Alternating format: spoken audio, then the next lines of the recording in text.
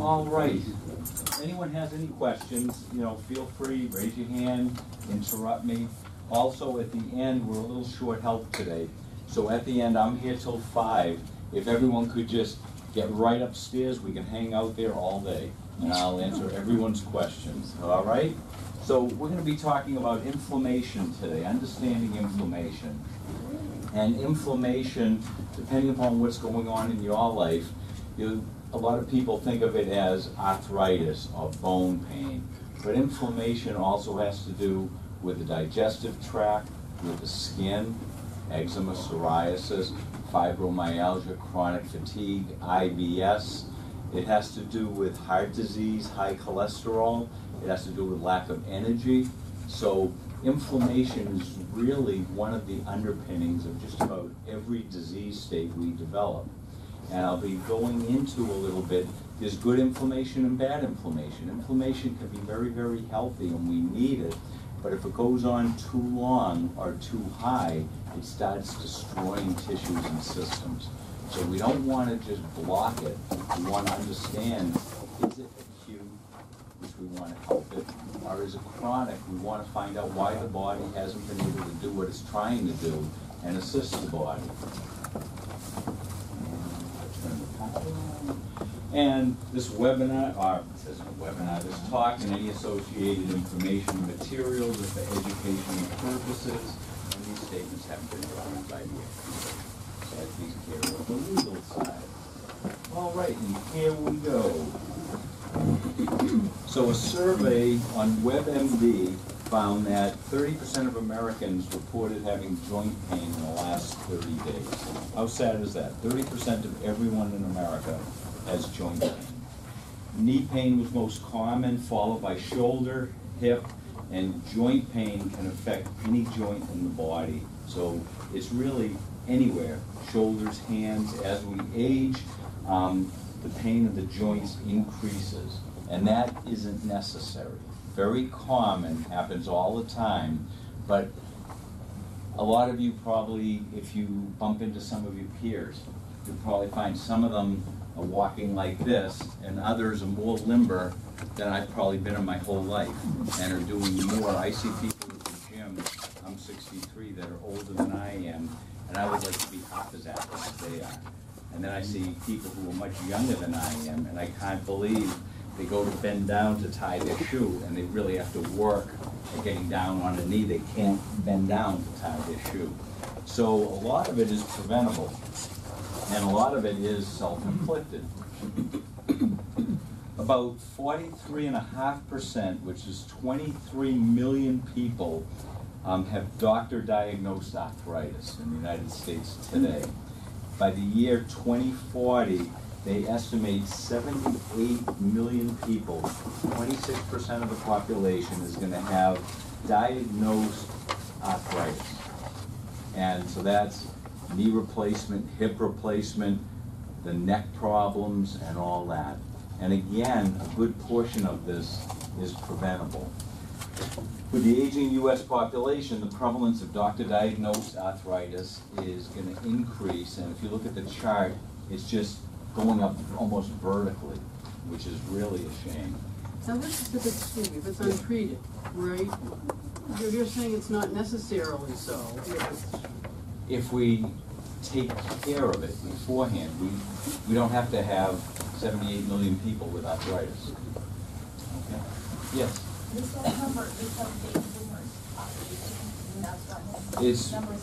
It's because the population is getting older, but it's also a lot, if they factor in the number of mature people and the percentage that has doctor-diagnosed arthritis, the percentage is going up and up, even when you factor that we have more older people.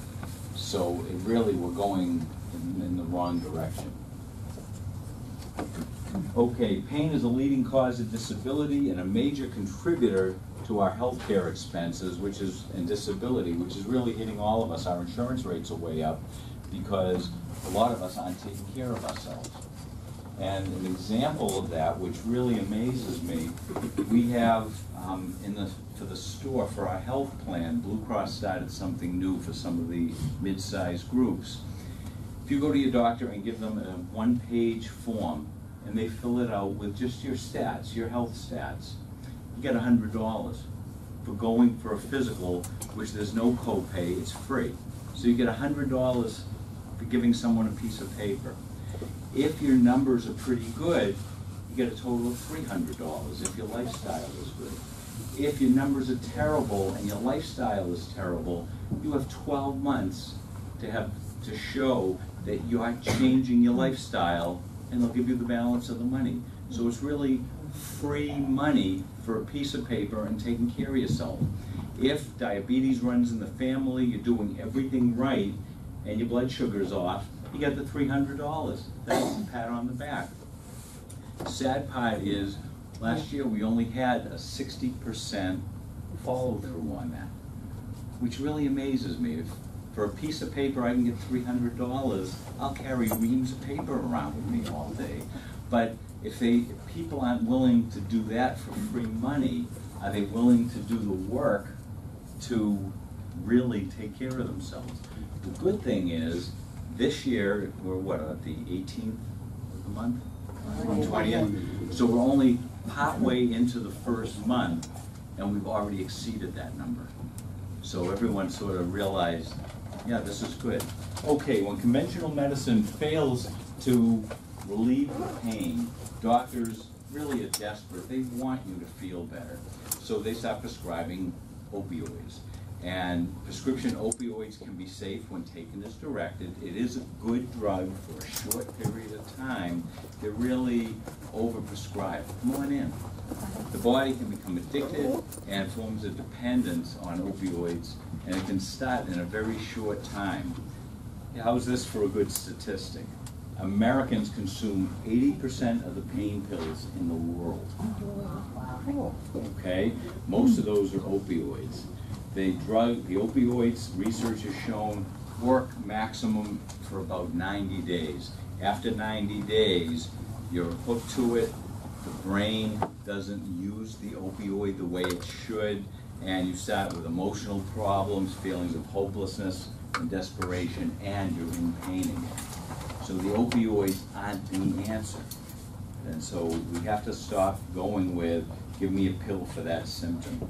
Most people suffering with pain are significantly more likely lately to start looking at what can I do? Whoops. What can I do? Sorry about that.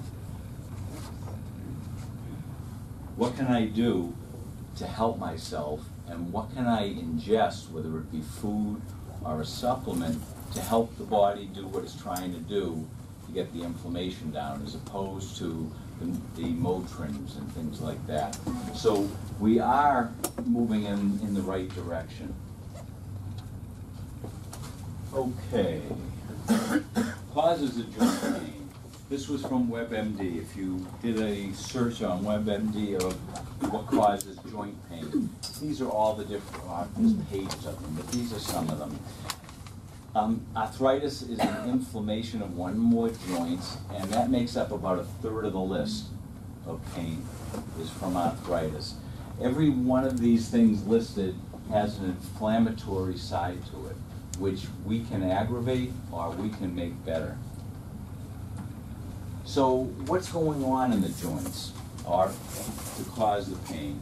One of them, and I'll show you, everyone heard of collagen? Mm-hmm. This was real big in the 60s with the hippies, and then it disappeared. And then one of the reasons it disappeared was it comes from cows, and the cows are loaded with antibiotics and growth hormone, and they're being fed feed with pesticides in it. So you were getting collagen, which is healthy, along with all the other stuff, which is unhealthy.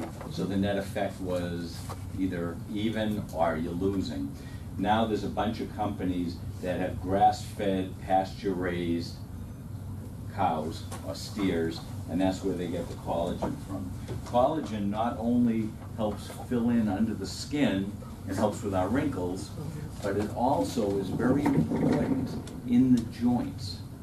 And it can be very helpful for inflammation and arthritis, both in the digestive tract, in the joints. It helps with the hair, the skin, the nails. And when something in my mind, has all these wonderful effects with just having some of it. It's like seasoning in a soup. That must mean it's necessary for us to be healthy, and we're not getting enough of it if we notice a change. What's nice about the collagens is it doesn't change any liquid. You can put it into soup, you can add it to your oatmeal, you can add it to your coffee. They even have a non-dairy creamer, which is collagen in coconut milk. And so there's all different things you can be doing with it, and very, very healthy. So that's the collagen. Other things that we're doing to ourselves that are causing the problem, a lot of us have a very inactive lifestyle. We're sitting, we're working at a desk, we're working at a computer, or we're retired, we're not out and about, we're meant to be moving, we're sitting watching TV on the couch. Or we're working real hard on a computer. Or you see the kids, and now the adults, like this, texting all the time. My chiropractor said, if you have your head bent forward doing this, it's like putting a 35-pound weight on your neck. So what's that going to do for arthritis going forward, you know, for the kids? Plus, we're probably going to start seeing more and more thumb joint replacements. I can't believe how fast they can text on that. Overuse, if you're a runner, or you're pounding on the ground, or people who sew or knit or type, the overuse causes it. Poor posture, injuries, trauma, and autoimmune diseases, which is a toxicity issue, causes inflammation. Something, when I was at one of my classes, they said every once in a while, just put your heels up against the wall, you know, like a Marine, and you'll be amazed. You get up against the wall and you're like this, and you start going back, and it's like 1.5 feet until you're there, and it feels very awful. This is the way we're supposed to be, straight up and down. Same thing in the car. If you set your headrest so it's maybe an inch further back than having your head up straight, in a car, we're definitely rolled over. That's just the position. So if you have your headrest right, every once in a while, just bring your head back till it touches the headrest and move it forward an inch. And you'll be amazed as 20 minutes, a half-hour ride goes on, you're further and further forward. And that puts stress. If you're stressing up here, that goes all the way down the back. That can affect down to your knees and your ankles. So it's not just the one area where you are. Autoimmune disorders that increase inflammation, Hashimoto's, hypothyroidism, fibromyalgia, chronic fatigue, those are all a toxicity issue. When the body gets toxic and it can't get the waste product or the toxins out, it buries them in the connective tissue. And that's to keep it away from the vital organs, the eyes, the brain, the heart, the kidneys. And what happens is when you have all that junk buried in the connective tissue, it helps your vital organs, but that leads to inflammation. And then you ache more. And what do? We take Motrin. And if you take Motrin, that stresses the liver, which makes more metabolic waste that you're not able to get rid of, and you bury more toxins in it. Short term, it might be helpful. Long term, it's not gonna, you're gonna wind up going backwards much, much faster. All right. Inflammation's an immune response, and it's very, very important. If you twist your knee or bang yourself really bad, or you slip and fall, it's probably going to get warm, swollen, sometimes red. It should be uncomfortable. If you twisted your ankle, you want it to swell up, and you want it to hurt. Well, you really don't, but it's a good thing.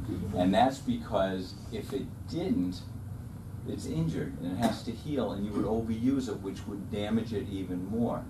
So acute inflammation is very, very beneficial. We need that. It's very important. So same thing, you don't want to always suppress inflammation.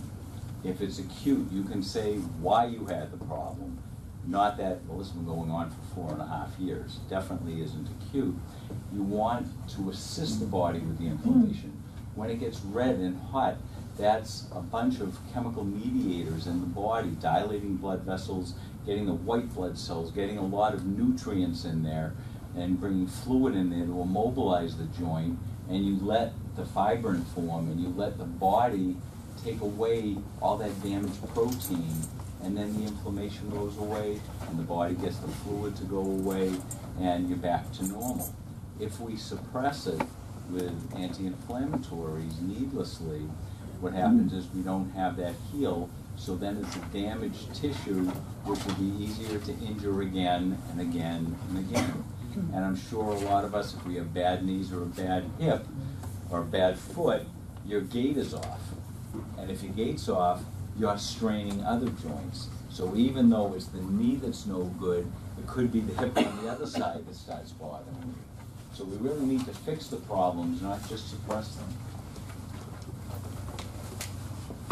Time magazine, when Time magazine was a real big magazine, they had 2 different covers, and I couldn't find the other one. The other one's about 30 years old, and it showed a human heart with flames coming out of it. And they were talking about, way back then when Lipitor first came out, Lipitor and cholesterol isn't the problem with the heart.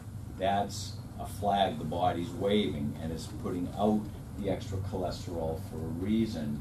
It's free radicals and internal inflammation that's causing the plaque to build up and the clogging of the arteries. They had a follow-up, The Secret Killer, that inflammation is behind heart attack, cancer, Alzheimer's, bowel issues, skin issues, arthritis, cholesterol, prostate, carpal tunnel, fibromyalgia. And basically any chronic condition, or just about any chronic condition, if you think about it, it does have an inflammatory cause behind it. So why are we having so many problems like this? Well, one of the reasons, we don't really separate acute and chronic. The minute we have a pain, and I'm not saying us, because you're here, so you guys are way ahead of the curve because you want to do things to help your body, not just suppress it. But people in general, the minute they have either acute or chronic pain, they want pain meds, they want non-steroidal anti-inflammatories, they stop moving, then you don't feel good and you start going for the comfort foods. And we'll see in a few slides, most of the comfort foods are pro-inflammatory. So you're just making it worse, so you feel worse, and then it's, right, I can't move. How can I go to the gym? How can I go for a walk? So some acute problems. If you had a chemical burn, frostbite, cuts, sprains, allergies, infections, they're all very healthy inflammation. And I talked, I forget which lecture, about fever. Fever is very important, and our immune system really activates at about 101, 102, but at 99 or 99.9, we start getting achy and don't feel good, and we suppress the fever. So we don't let our immune system do its work fully. We suppress it, so we're sick longer. So same thing with acute inflammation. You don't want to aggravate it.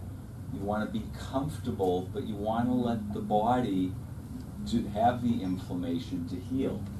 If we don't take care of it properly, then we get into chronic inflammation. I'll try to switch sides, remind me so I don't keep standing in front of you. And with the chronic inflammation, then we have tissue destruction. We start getting into heart problems, rheumatoid arthritis, chronic pain, autoimmune disease, Alzheimer's, and eventually cancer. Some symptoms of chronic inflammation: redness, joint stiffness, bloating and belching, burning, dark circles under the eyes, the itchy ears and eyes, diarrhea or constipation. It can be either way depending on what's going on in the body. You can have some muscle spasms, twitching, cramps. Now that doesn't mean if you have restless leg at night you're inflamed. But if you are inflamed, you could have these symptoms.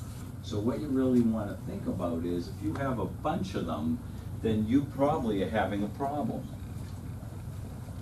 Here's our favorite medicines: the Motrin, the Advil, the Aleve. And they're really doing a job on us. The FDA has said they analyzed 10 million patient records, and the dangers of NSAIDs are clear. I learned this in pharmacy school in the 70s, that they're good drugs, but you should only take them when you need them. And what's really been interesting, up until about a year ago, it's even safe for pregnant women to take. And you can live on these. It's perfectly fine. This is a very safe drug, that and acetaminophen. Now all of a sudden, with lawsuits, it's going a different way. And they're realizing they're good if you need them for short term, but not to live on them. The non-steroidals, the ibuprofens and things like that, can raise the risk of heart failure by 20%. That increase in the amount of NSAIDs a person takes, so the more you take, the higher risk you are of having a heart problem. Taking OTC NSAIDs makes one 3 times more likely to have a GI problem. And there are people who are hospitalized or die from bleeding in the GI tract. Now, does that mean never take them? No, but use them when you absolutely need to, and you always want to take the least amount for the shortest period of time to give you the best effect. So it isn't that it's available without a prescription, so it's perfectly safe, so I can just keep taking it. Excuse me. Yes. Do you know if any of those studies separated out the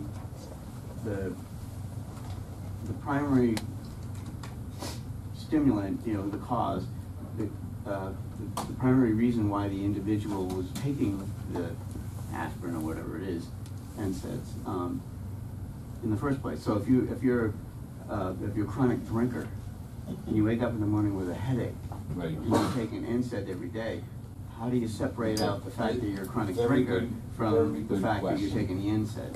So there's always many variables, but that study and a couple others that were quoted in my notes were from people using the NSAIDs for arthritis and chronic pain. Now, granted, if you're in chronic pain, you might be drinking, but not. I don't think not the vast majority.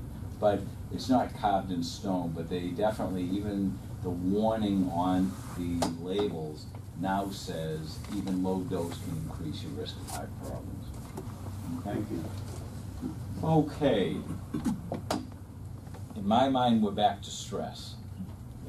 We have, I don't know if any of you, I've talked to you about stress before.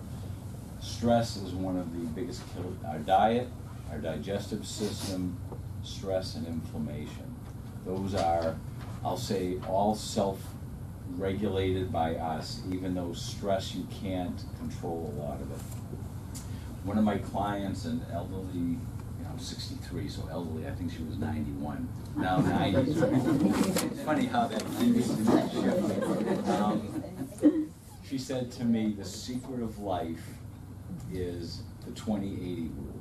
And they usually do that with, we wear 20% of our clothes 80% of the time. We use 20% of our pots 80% of the time. We could get rid of 80% of the stuff we have and never miss it. She said, that's great. She said, stress-wise, you only have control over about 20% of the things that stress you. 80% of it, no matter what you do, you're never going to change. It's usually another person. You're never going to change them.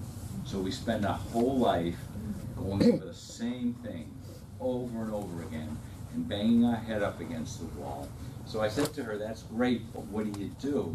And she said, it's real hard, but you have to figure out a way eventually to let that person think they're right. It doesn't matter who's right. You want to get the stress off you. So if they say do it this way, and you know that's the wrong way, and you have to get to a certain point, tell them, great, you're right. I'm going to go do it. Get to the end point, let them know you did it their way, and be done with it. And then something that comes up every month, you know what to do. Why get re-aggravated over the same thing every single month when you're never going to be able to change it? So we really have to worry about stress. Now, there's all different types of stress. There's lack of sunshine, gives you lack of vitamin D. Lack of vitamin D has a big effect on inflammation and collagen formation. Digestive problems, if you have either an upset stomach, acid burning, or you have IBS, or you have constipation, or you have diarrhea, if you think about it, from here to here is the most critical part of our body. Because that's when we eat good food, we have to break it down, absorb the nutrients, poop out the garbage, and nourish our body. And that's one of the most important things we can do, because we have millions of reactions that are going on in our body every second, and they all require different minerals or different nutrients or calories or whatever. So it's almost like in your car, if you're going to drive from here to New York, you look at the gas gauge and you want to start with the gas gauge on full. And let's say it's on empty. Are you just interested where the needle is, or are you interested what's in the gas tank? You could take your garden hose, fill up the tank with water, and have a full tank. You're not getting to New York. So our body is the same thing. You don't want to have a full stomach with garbage. You want to have a full stomach of the right octane fuel, because we can't replace our bodies yet. So the eating is very important, but also pooping is very important. And we're very embarrassed about talking. With babies, we talk about poops. With the senior citizens around the pool, it's all talking about poops or colonoscopies. And in the middle, when it's most critical, we don't think about it, or we don't talk, or we don't ask questions. But very, very important. That's also how we get rid of the metabolic waste. We generate a ton of it every day just from living. And when we get good night's sleep, that's when the body does phase 1, phase 2 detoxing, dumps everything into the kidneys or into the bowel, and we get all this dangerous, nasty metabolic waste out. So if you're constipated, it's sitting in there. And if your bowel is full, how can the new food get down there to get broken down and absorbed? So that either gives you diarrhea because it starts rotting and the body wants to get rid of it, and you don't get the nutrients, or you get more and more full, and that can lead to more acid reflux. Then you take Zantac or one of the acid reducers, and with less acid, slows down motility. Your enzymes don't work as well. You don't absorb calcium as well, and you're not getting the nutrients out of the food, which then makes the digestive system function at a lower level, which then you have all this food at 98.6 degrees sitting there fermenting, which causes inflammation in the bowel. And then I'll show in a couple minutes how that causes more things to get absorbed, which feeds inflammation in the body. So eating well is really one of the key things we can be doing, not just for inflammation. You want to be drinking enough water, sipping water all through the day. That helps bring nutrients in and waste product out. You want to get a good night's sleep. And that's easier said than done, but you want to figure out what's preventing you from getting a good night's sleep. Because when we're sleeping, when we're in REM sleep, that's when we do phase 1, phase 2 detoxing, which breaks down all the inflammatory and the bad things in our body, and we get rid of it the next morning when we get up. You want to correct your diet. If you have a poor diet, processed foods, a lot of chemicals in it, not enough nutrients, the body can't function, and is spending all its energy trying to get rid of and break down the things we're not supposed to have in our body. And so it can't do work in other areas because it's working on this dangerous stuff. So the poor diet is very, very important. There's more and more being talked about mitochondria and the genome and all that. Mitochondria, every single cell is loaded with mitochondria. That's where everything goes on, where we make hormones, where we break down things, where we make ATP and energy, where we help with hormone balancing, making them and breaking them down, where we make the bile and where we make all the enzymes we need, and where we get our energy, and where the adrenals get what they need, and the thyroid makes the thyroid hormones. Mitochondria, as we age, we start losing them. And the problem with that is, as we age, that's why one of the reasons we're slowing down, because those are the fuel cells in the cell. So there's a product, PQQ, and coenzyme Q10. PQQ is the first thing they found that they've been able to go into the cells and see over a long period of time, it helps the body make more mitochondria. But the mitochondria require magnesium, manganese, selenium, zinc, just little amounts of a whole lot of minerals for those enzymes to work properly. So if your bowel isn't working well, or you're not eating well, or you're constipated, you're not getting those nutrients in. So even down to the smallest organelle in the cell, that isn't functioning well. And if that isn't functioning well, how can you function well? So that's why at the cellular level and the free radical level from the lousy diet and stress, why some people age much faster and other people you can't believe that they're as old as they are because they look so good, because the stress ages us so much faster. Can I ask Yes. a question? So, you know, I've read a fair amount, as I'm sure everybody in the room has, about the coenzyme Q10 and PQQ and those kinds of supplementations. But what I don't understand very well is what are the natural sources of those elements, so that, you know, if we wanted to, instead of supplement, if we wanted to eat a diet rich in things that will cause coenzyme Q10 to form or PQQ to form, Okay. what do we eat? Good question. Most of the coenzyme Q10 and PQQ are bodies maker. So if you Google online, there's no way you could eat enough to get, as we get older and we're making less, to pick up the difference. And the flip side of that is you don't need mega doses of it. It's like seasoning in a soup. You just need some. So they now, the CoQ10, it comes in 100, 200. Now they have 600 and 800. And for certain conditions, you might need 600 3 times a day. But the average person, 100 to 200 milligrams is more than enough.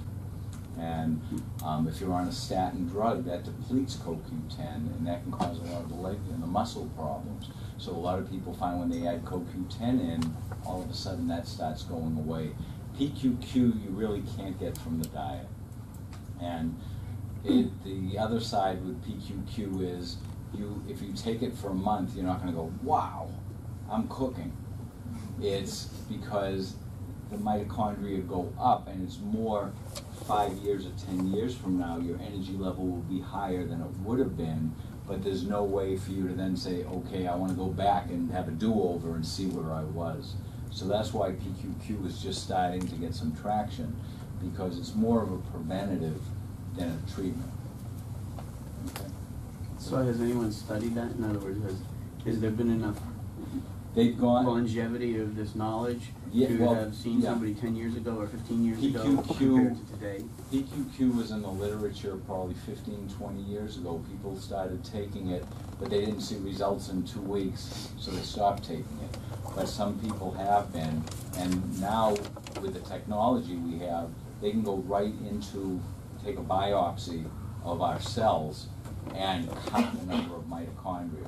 So they can have you go along for, let's say, 6 months or a year, and you'll see the numbers going down, and you start taking it, and you can see that in the same person it flattens out and then starts going up. And there's been a lot of studies on that. So I think mainstream is probably eventually going to come up with, hey, everyone should take PQQ, but that'll be a while. Okay, some questions to ask or to think about. How long have you had the inflammation? What's your activity level? Do you usually wake up feeling refreshed, or do you wake up exhausted? Because if you're not getting a good night's sleep, that's when you recharge your battery. And if you're not getting a good night's sleep, you can't feel good the next day. So sleep is very, very important. What foods are you choosing and drinking and eating? Any digestive issues? Are you routinely exposed to chemicals or pollutants? Because the toxicity can raise your inflammation level. So it isn't a hard thing, and it isn't rocket science, but it isn't, I have inflammation, what can I take for it? You always want to try to figure out, why do I have it? What could I be doing different to make it better? I might need something for the pain now because I'm miserable, but that makes you feel better, which will allow you to do the work to get better. Okay, lifestyle changes. Those are the hardest things to get people to do. Change the diet, change their activity, try to change their stress level. You want to start exercising. Now, if someone has virtually no exercise because they hurt, I'm even talking about, if the weather's nice, going out the front door, walking to the corner and walking back. That's a good start if you're very, very inactive. and then you do that every day, and then maybe go one more house or one more driveway.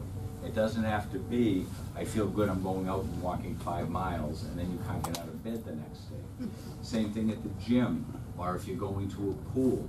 If you haven't been active, even 5 minutes more than you normally do is a good jump.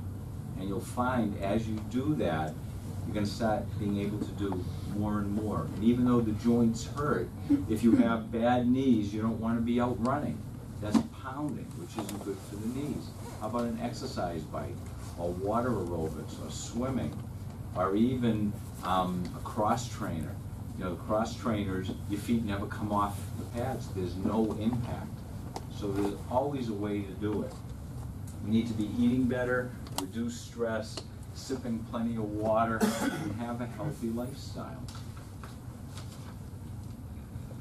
I love this quote: almost everything will work again if you unplug it for a few minutes. I know. Sometimes that happens when you can't get it to work. You shut it off and then it works fine. This time it didn't. But next thing is the cup of coffee on top of it. But that's very, very important.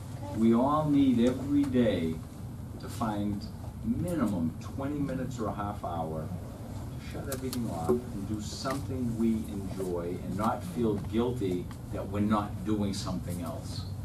That'll do more for your mental and physical health than just about anything else. And if we really think about it, how many of us, probably, what, 80% of us have smartphones with email and text and Facebook and Twitter and God knows what else, and all that. 99% of what comes through on that is garbage. What about meditation? I heard that reduces inflammation. Meditation? Meditation is excellent. It does hurt. I heard it reduces That's inflammation. unplugging. Yeah. Yeah. And one of the reasons that's very good is when we're stressed, we generate more free radicals, which then damage protein and cause inflammation and increase aging. When you meditate, you're, I don't want to say you're zoning out, because you're doing a lot of work when you're meditating, but it's very relaxing to the mind and the body. And that's very, very good. Now, some people find they can't meditate. When they go to a meditation class and they try to clear their mind, that's when all the thoughts come rushing in. So they really need help being able to just open your mind. But it doesn't necessarily have to be meditation. It could be, I have one of my clients, she loves cleaning. And what she finds very relaxing, when I told her you have to start relaxing, she thanked me. She got a toothbrush and cleaned the grout in 3 bathrooms. She found that. Yeah. That'll take some stress off you.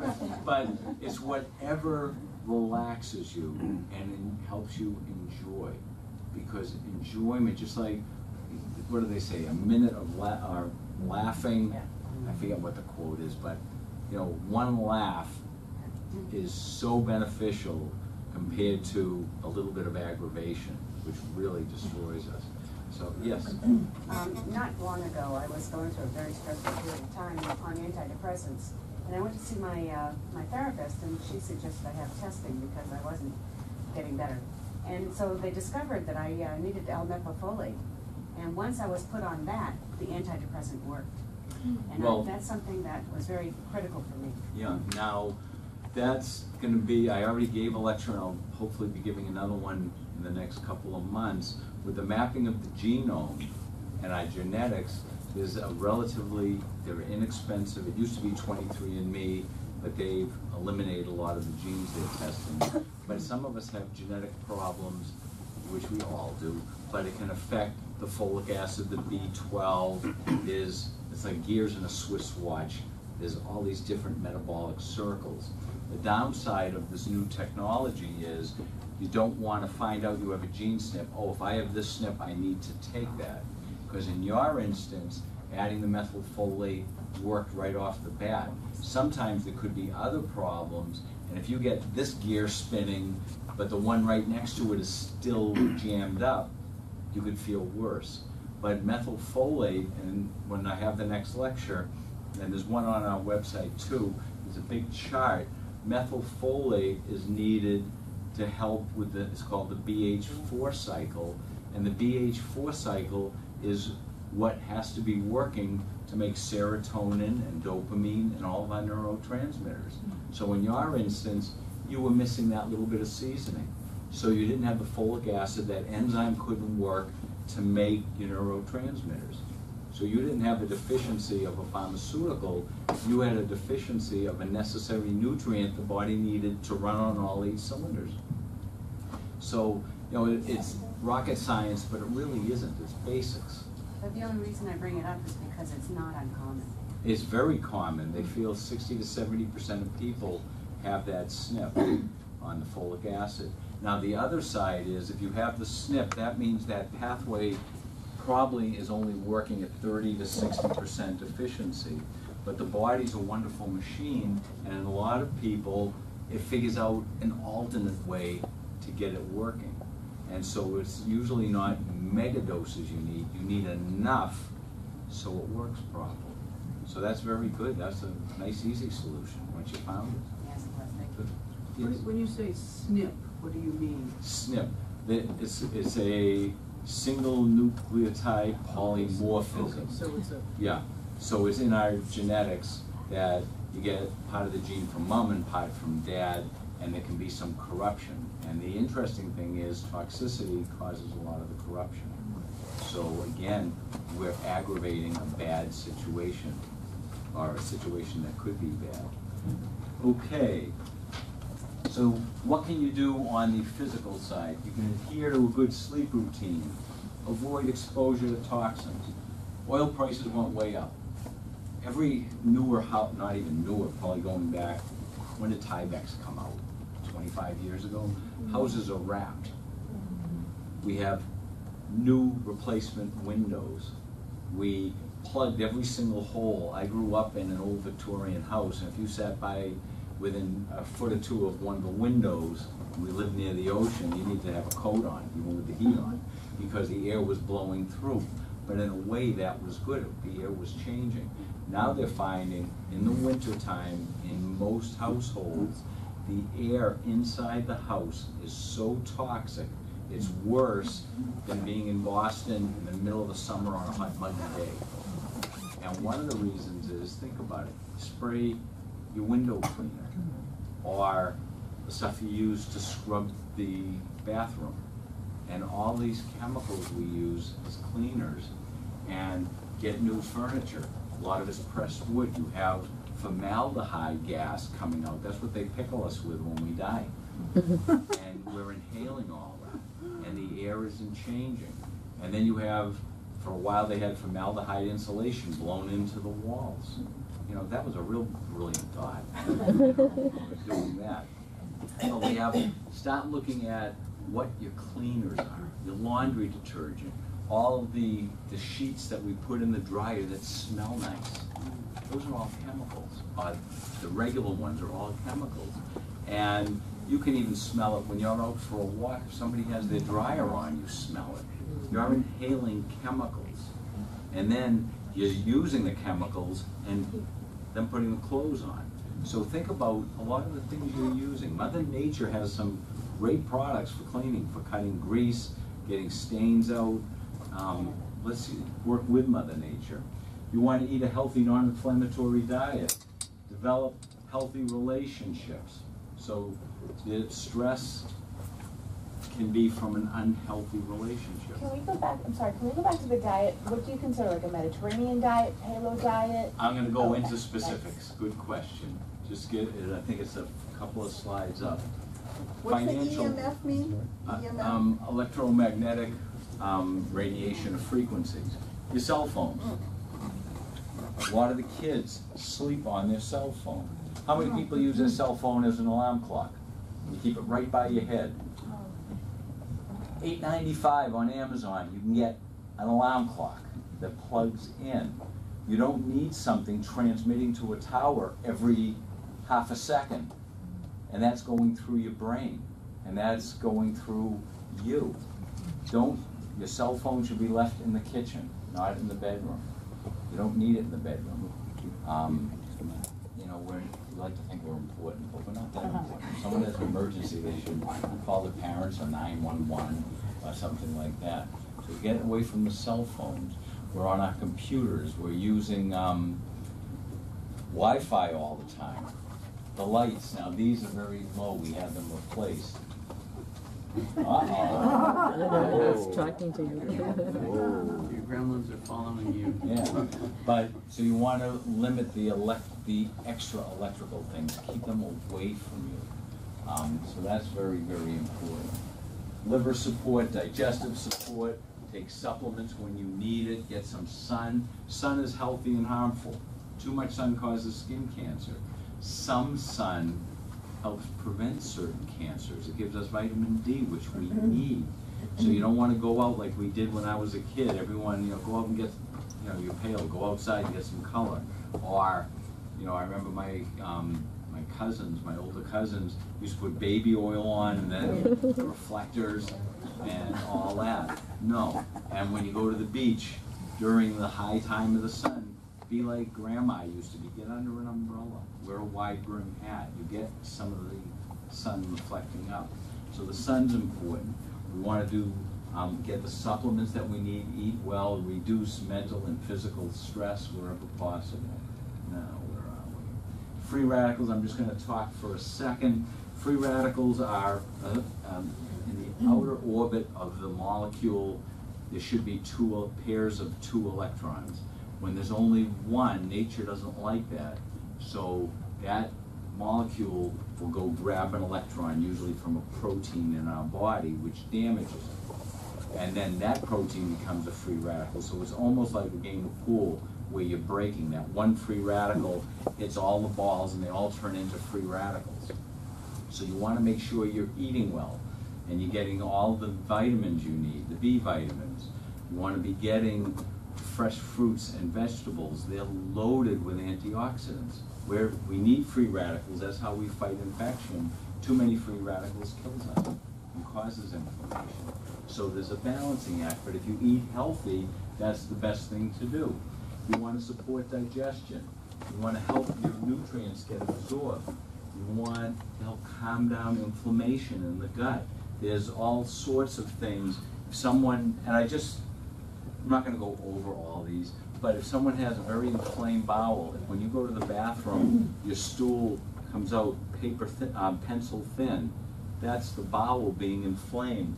Something like the Glutashield or Endorphin has nutrients in there that helps heal the gut and helps calm the inflammation, not suppress it. So then you can start absorbing the nutrients you need to heal the gut. Because if the gut's a mess and you can't get the nutrients in, you're never going to get it better. So there's all sorts of things you can do. A multi-strain probiotic, digestive enzyme. And I have 2 different charts here. This is the intestinal tract in a healthy person and in a non-healthy person.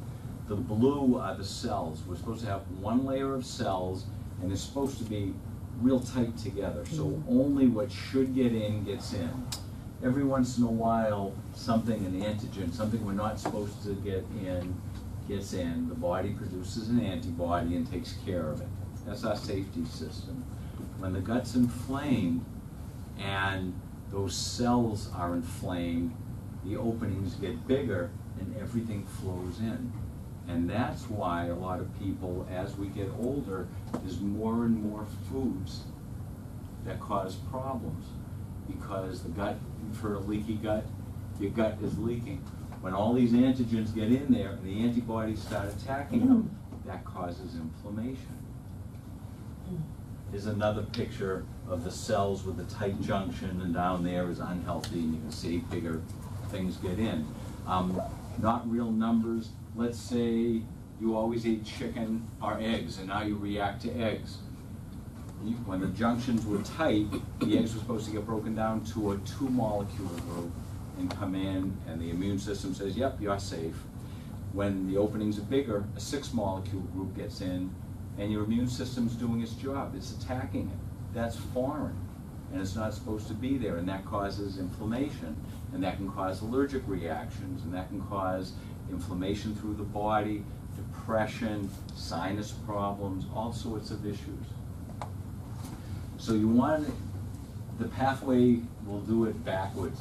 If you want to get chronic joint pain, the simple things to do is eat an inflammatory diet, white flour, white sugar, high gluten, processed foods, chemical-laden foods, lunch meats, things like that. You know, once in a while as a treat, it's fine.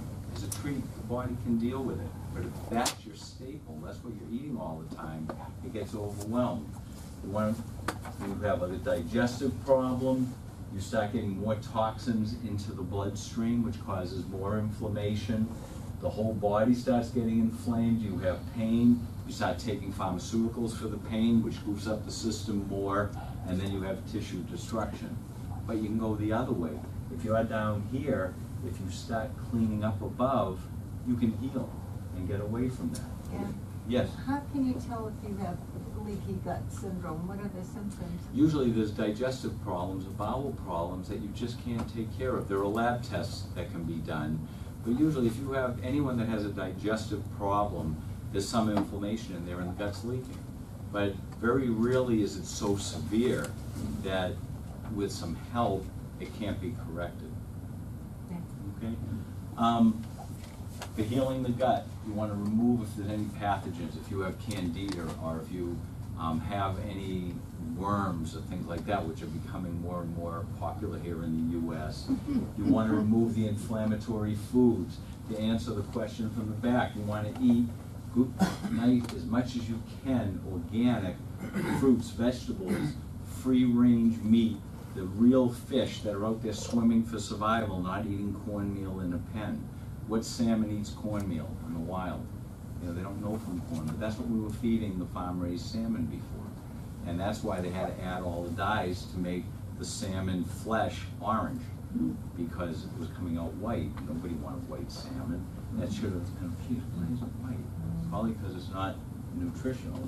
You want to avoid anything you're allergic to. Gluten. Does everyone have to be on a 100% gluten-free diet? No. But the problem is, with the way our food supply is, there's gluten in just about everything we put in our mouth, which it isn't supposed to be. So if you're not celiac and you don't have a gluten sensitivity, having some gluten is okay. But you don't want to have crackers and bread and white flour every single meal.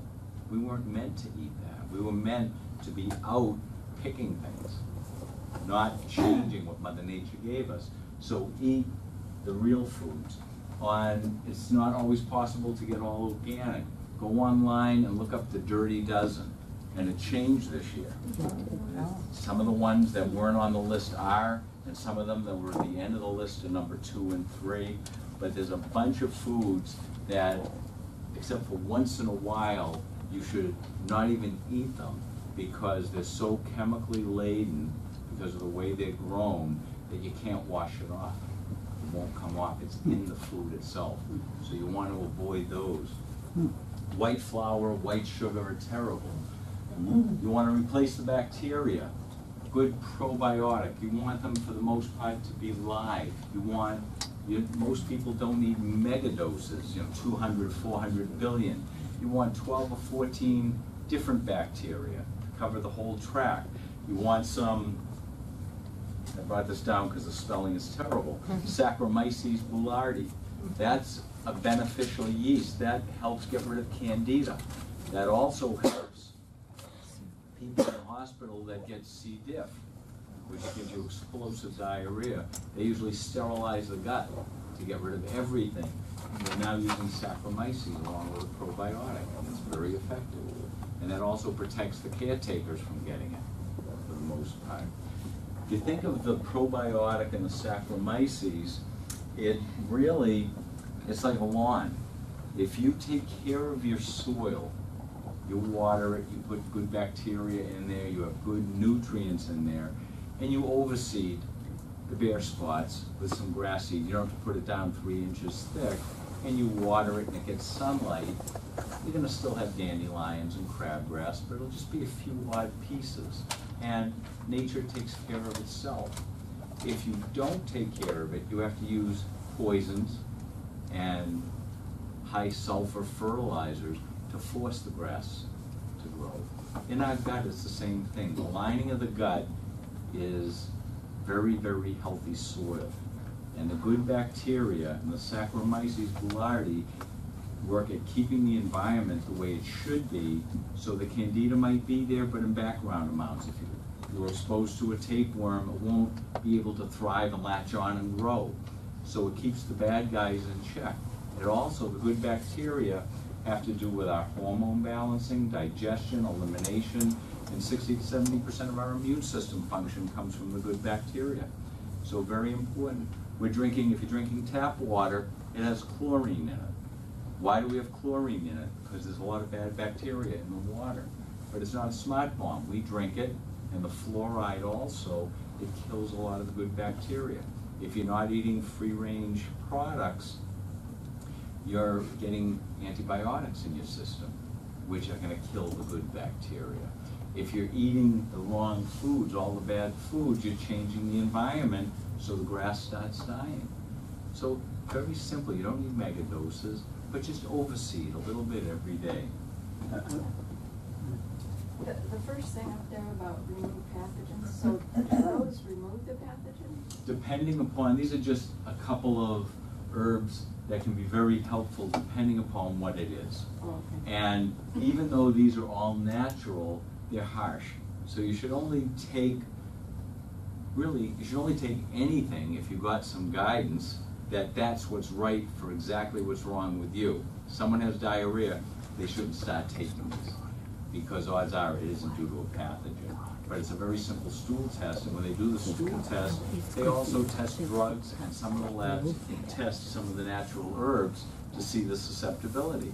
So you want, if you're taking something harsh, you want to make sure it's the right thing that's going to work real well for a short period of time.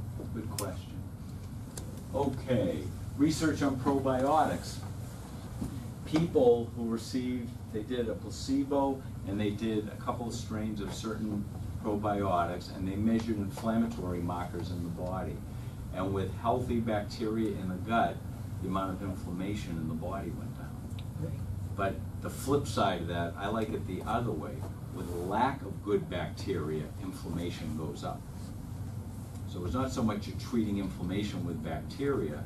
By having the gut healthy, you're minimizing your inflammation. The good bacteria, female and male hormones, digestion, absorption, it helps, the good bacteria help chew up the cholesterol when the liver dumps it into the bowel, so it doesn't get reabsorbed. It inhibits growth of the bad bacteria, inhibits the growth of candida.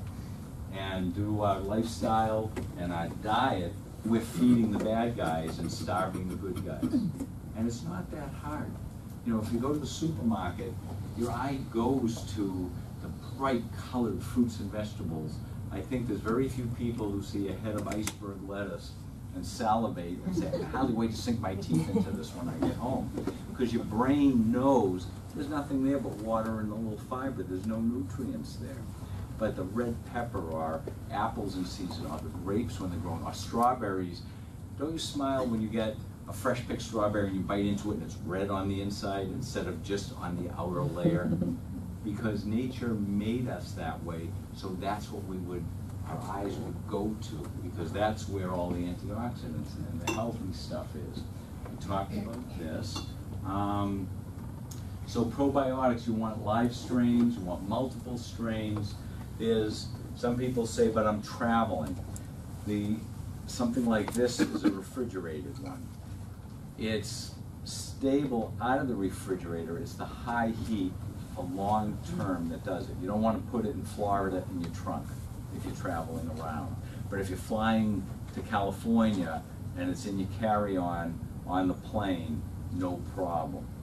But if you're going, we have people who are going over to the Middle East or the Far East, and it's going to be 110 degrees and there's no refrigeration a lot.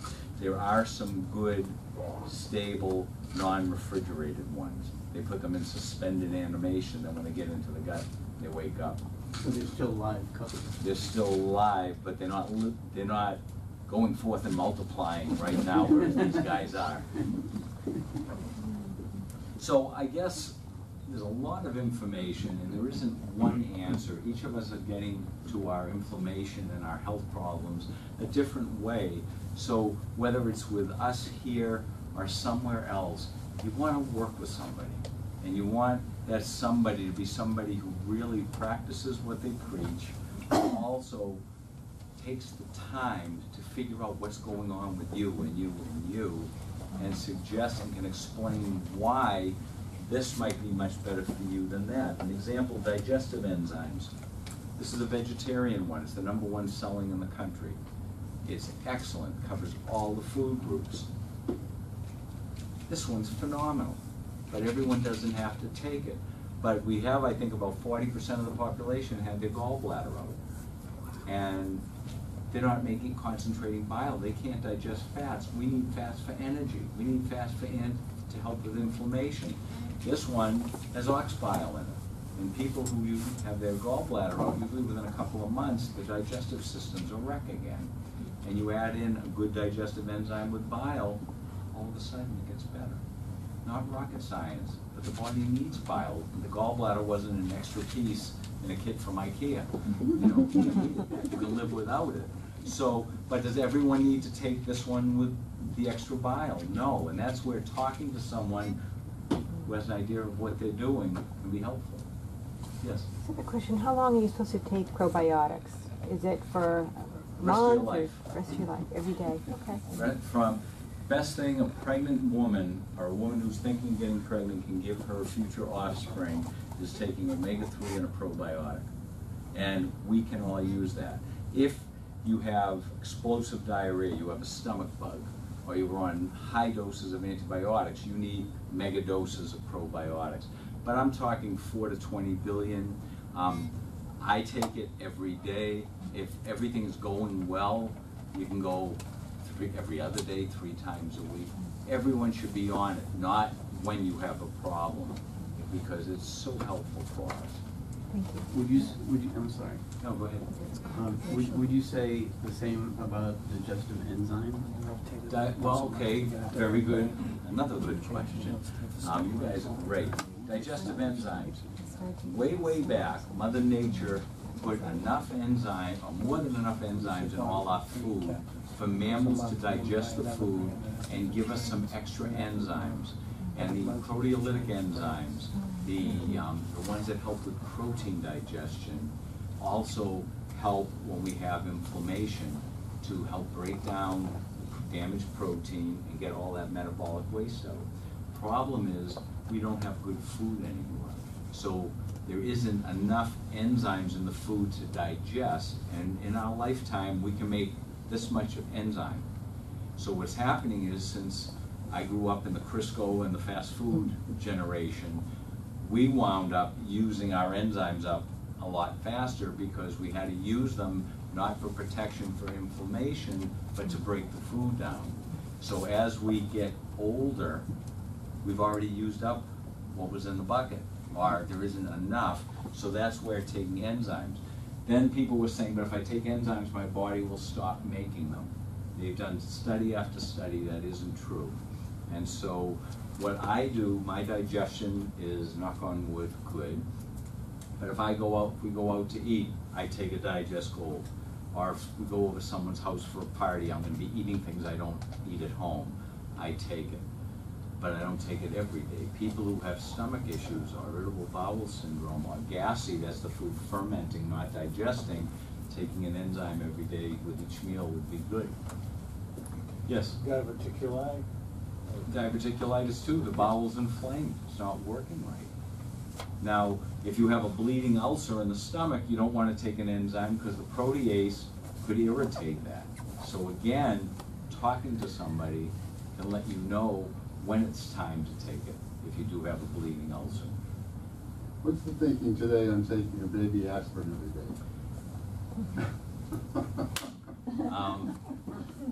If my doctor, who's very open-minded and progressive, feels if there's a history in the family and you're at higher risk, then it might be a good idea.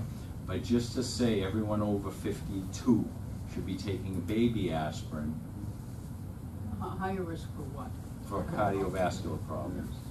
So, you know, you have to look at the family. Now also, if your mom, or God forbid, your mom or your dad had a heart attack, but their lifestyle was awful, it probably had nothing to do with the genetics, it had to do with their life. Okay?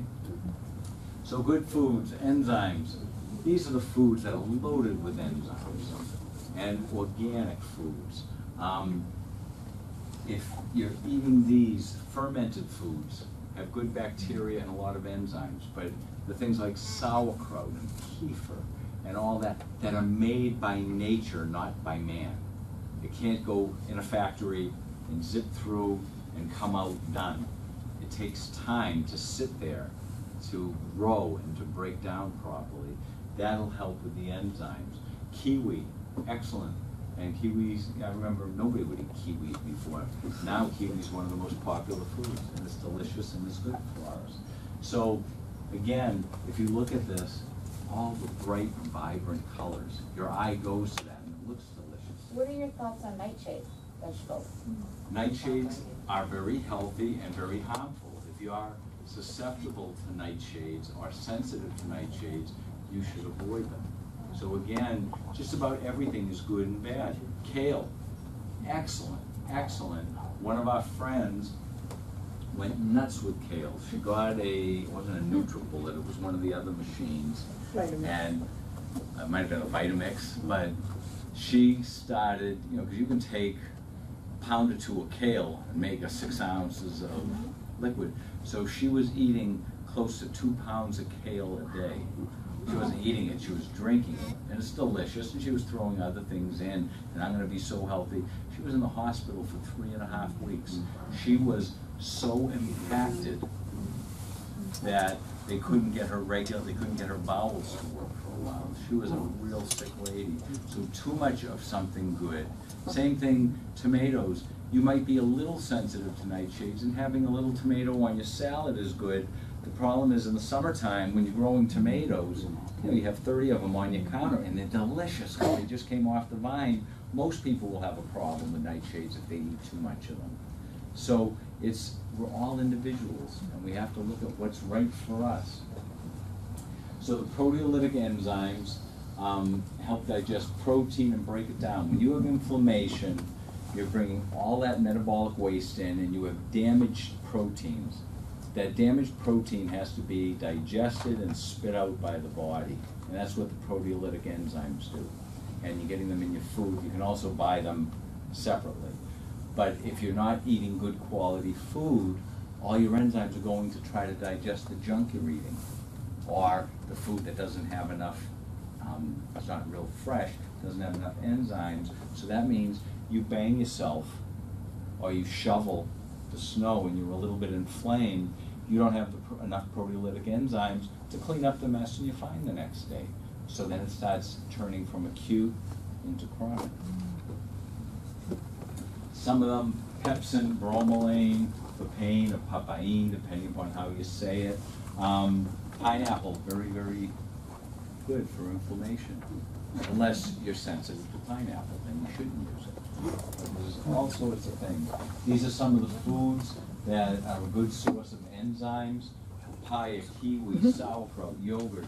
Now the yogurt, kefir, those type of things, not the ones where they make it in the factory and then they add the bacteria in at the end. The bacteria make the yogurt, and yogurt is supposed to have good bacteria. So if it goes through a process and then they have to add the bacteria because it isn't there, it really isn't yogurt. So you want the Greek yogurt mostly. I'm sorry? How do you know the difference? Well, some of them were even saying X number of billion organisms added. You know, but most of the real Greek yogurts are real yogurt. Sauerkraut, you can now, they're even labeling it naturally made sauerkraut, as opposed to you slice up cabbage, add in the vinegar and all that, and it tastes like, you know, sauerkraut. Okay, this slide, enzymes like papaya, you want to be careful. It should not be taken during pregnancy because it could trigger a miscarriage. And so again, I put this in just because it's natural doesn't mean it's healthy for everyone and in any quantity. You can drown in water, and we're 70–80% water, but too much water can kill us. So everything in moderation. Anything you're putting in your mouth, know what it's for, how much you're supposed to take, what it should be doing, and what you should notice. Oh, that was me, because I can talk till the cows come home, so I set an alarm to remind me. So 3 o'clock, you're all not sound asleep. Okay, you want to reduce inflammation. Remember years ago, people used to take Epsom salt baths? Epsom salt is magnesium and sulfur.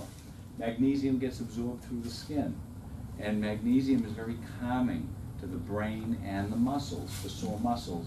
And I was $4.95 for 4 pounds of it. Real budget buster. Very, very helpful.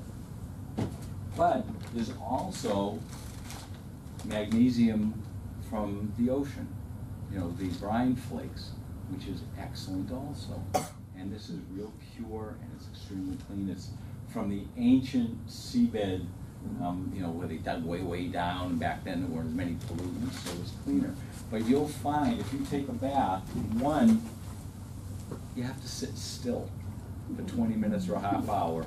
If you're smart, you're not going to bring a TV in there or your cell phone, because it's a $900 cell phone. You don't want to drop it in the water. You have to zone out. You have to meditate, or just sit there. Light a few candles if you want. And soak, get magnesium in. We are low on magnesium, just about everyone's low on magnesium. I try to practice what I preach. And I was really surprised for one of the classes I'm taking on the genetics. There's a lot of blood testing to be done to see where you are. And I was shocked, doing everything that I think I should be doing. My vitamin D wasn't where I thought it was. With my genetic SNPs, my vitamin B6, B12, and folic acid was much lower. I wasn't taking enough of it. And my magnesium was low. And my wife is great. I'm eating well, I'm taking my supplements, but because of the genetics, I needed a little more magnesium. When I increased my magnesium in the right form a little bit, all of a sudden I found the next day after the gym, it wasn't as tight. And it also relaxes the brain and helps you calm down. So even if we're doing everything right, sometimes we have to check things because we might need to do more of everything right or less of everything right.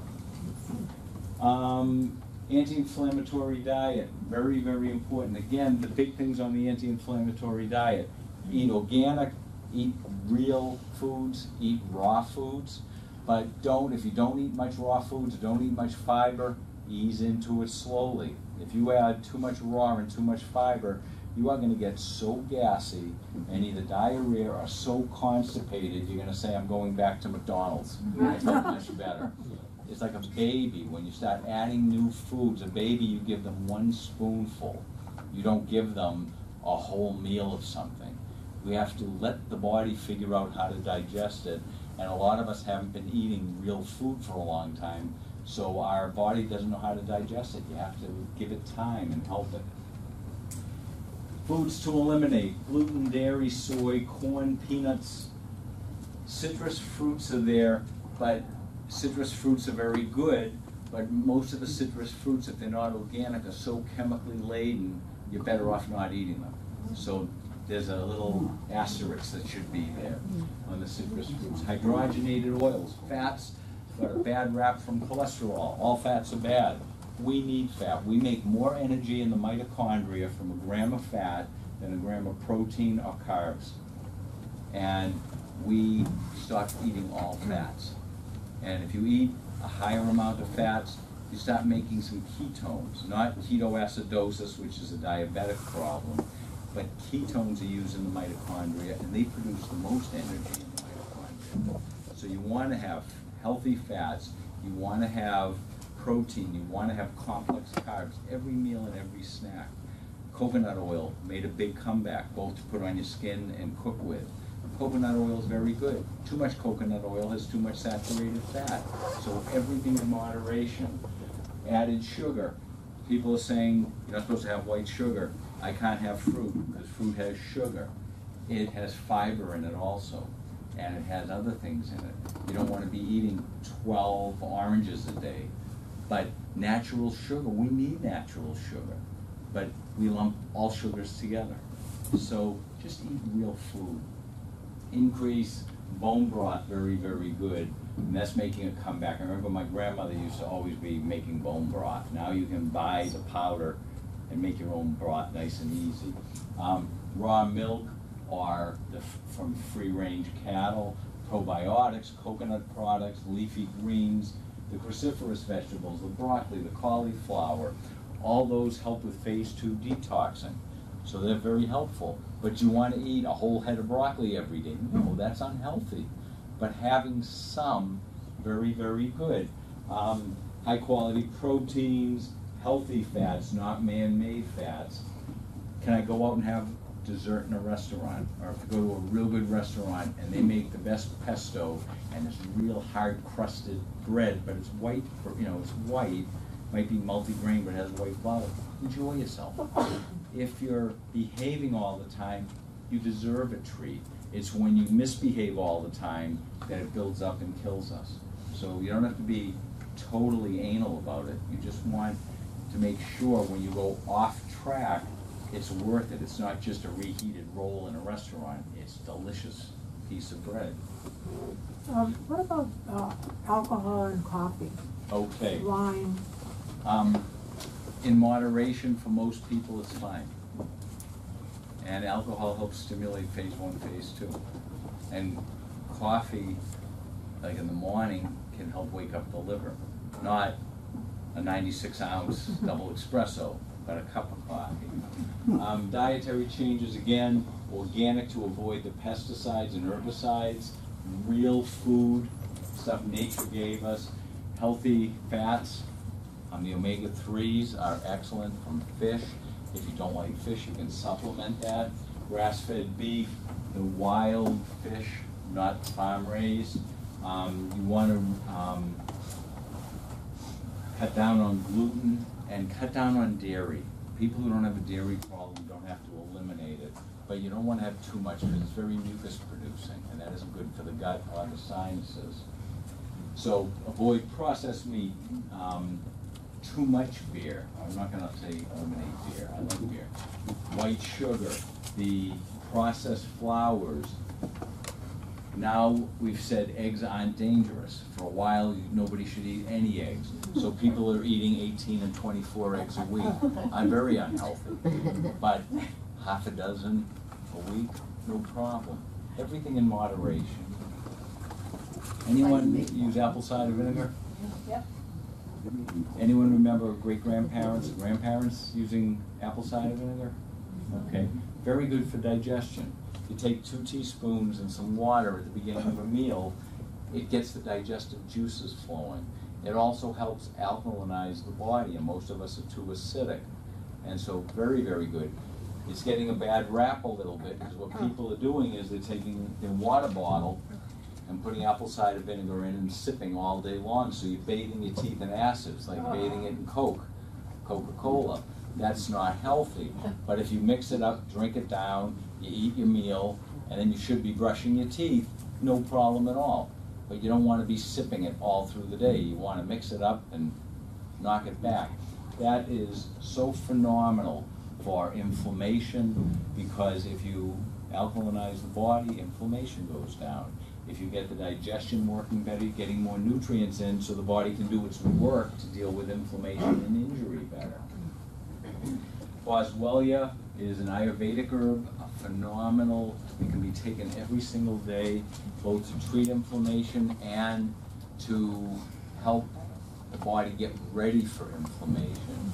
Curcumin and turmeric are getting a lot of play now. The problem is, again, you need to know where you're buying it, because turmeric and curcumin is poorly absorbed. And we have a little chart upstairs. If you just take ground up curcumin, you need probably about 150 capsules a day to get somewhat of a blood level. So then some of the companies started adding black pepper to it, and that makes it much better, but you need usually 6 to 12 of those. There's a process, and on the back it should say BCM 95, one 500 milligram capsule gives you a full day's blood level. So you can take one a day. Bad inflammation, you can go up to 2. This is such a good anti-inflammatory. The NIH did a study on it, and they came, National Institute of Health. Their conclusion was it is a better anti-inflammatory than any pharmaceutical and virtually no side effects. What Yes. was the last ingredient? I want to check mine when I get home and make sure. ECM 95. It'll say it in the little facts on the Yeah, back. okay, thank you. Okay? There's some homeopathics that are very, very good. So really, if you talk to the right person, if you want an herbal product, if you want a nutritional product, if you want a homeopathic product, if you can't swallow a capsule and you want a liquid, if you want something topical, something like the topricin, very, very good as a homeopathic blend for any soft tissue inflammation or injury. And the trick with homeopathy is a little bit very often works much better than a big lot once or twice a day. So when people get topricin and they say it isn't working, I ask them, how are you using it? And they say morning and night. So we guarantee it. I say, I'm not giving you your money back. You're not using it right. I will give you your money back, but you're going home now, stop putting it on every hour until you go to bed, and usually get a call the next day, geez, that stuff works. Because it can't work if you don't use it right. So homeopathy is great. Arnica? It has arnica and about 8 other remedies in there for the tendons, the ligaments, the muscles, the blood flow. Lack of any of these can cause inflammation to go up. So, do I have milligrams of each one you should take? Absolutely not. It's like seasoning in a soup. We need to be eating a healthy diet, and we're getting some of all of these. Then if you happen to have, like I did, low magnesium, you add a little in. Somebody had low folic acid, and so they added that in. But if your folic acid isn't low and you're using it right, you don't double the amount you're taking to help with inflammation or to help with depression. It's not going to work. So you need to figure out where your problem is and what to do. Hyaluronic acid. In the joints and in the eye, we're born and we have hyaluronic acid. Hyaluronic acid helps thicken and lubricate joints, and it thickens the liquid in the eye. And that's why when we get older, we start having more floaters, because all the little fibers in there start floating around. Best way to take it is in liquid. You get much better absorption. It's in an oil, and you need a fatty substance to help it get absorbed. So this can be very helpful for the joint pain and the eyes. Vitamin D we talked about, and the omega-3s are anti-inflammatory. Omega-6 from vegetable oils is pro-inflammatory, and most of us are getting too much 6 in the diet and we're not getting enough 3. So our inflammation level is much higher than it should because the body can't balance it. Again, consults here, wherever you're going.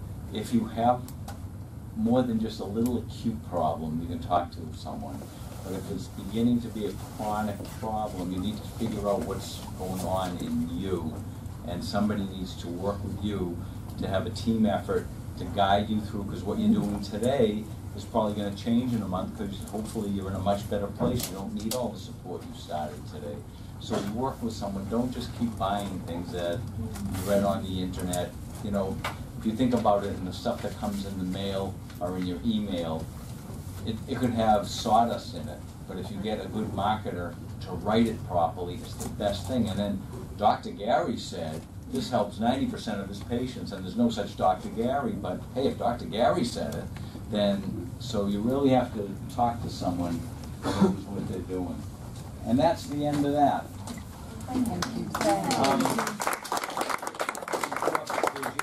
Thank you. We go upstairs again. I'll be glad, as long as you want, I'll be glad to answer your questions. Just one last question.